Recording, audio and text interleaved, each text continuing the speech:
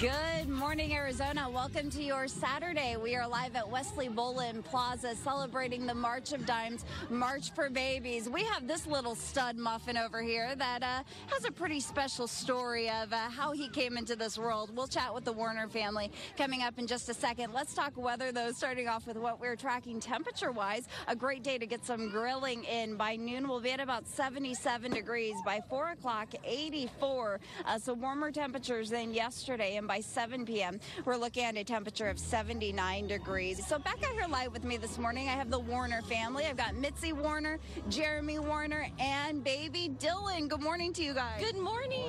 Good morning. Good morning, Dylan. So Dylan had a rough start to life. Tell us a little bit about his story. Well, he's almost 2, and he was born at 1 pound 8 ounces. 1 pound 8 ounces. 1 pound 8 ounces. Just to give you perspective, this was his micro preemie diaper. That was actually even too big on him. And his little cap, too. And so he was in the hospital for about 3 months. Actually 4 months in the NICU, and he had PDA heart ligation surgery, pretty much every issue imaginable he had. And, luckily, timing-wise, I knew something was wrong. So I was able to get to the hospital. We were able to postpone labor for about a week and then gave him a steroid shot to help his lungs develop on the spot.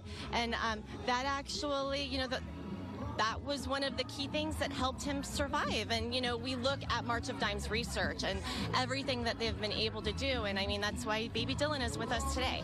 So you guys have raised a lot of money. I am so proud of Team Tiny Tot because as a team, my goal was just to hit $2,000. We hit $4,300. So incredible. So you guys are out here today. Jeremy, what would you want the public to know about the March of Dimes and the technology and how they've helped baby Dylan?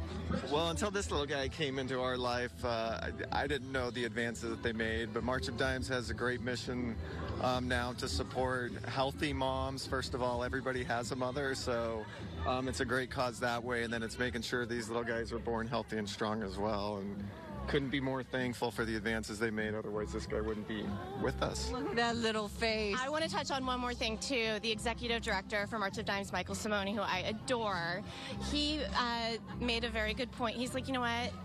We're with you every step of the way of your pregnancy, regardless of how it plays out. And with me, I didn't know that it was going to play out with baby Dylan at 26 weeks. And then, also unexpectedly, I recently was pregnant and unfortunately had a miscarriage at around nine weeks. And so, a lot of processing that goes on with that. But, March of Dimes, they have support for bereavement and just something to keep in mind because a lot of moms and a lot of women do go through that. So. Such an incredible organization and a great cause being celebrated and showcased out here today. March of Dimes, March for Babies. The walk officially kicks off at 8 a.m., 2.5 miles starting here at Wesley Bolin Plaza. Then they've got a great little festival. If you can't be out here but would like to donate, go to marchofdimes.org. We also do have a link on our website, azfamily.com.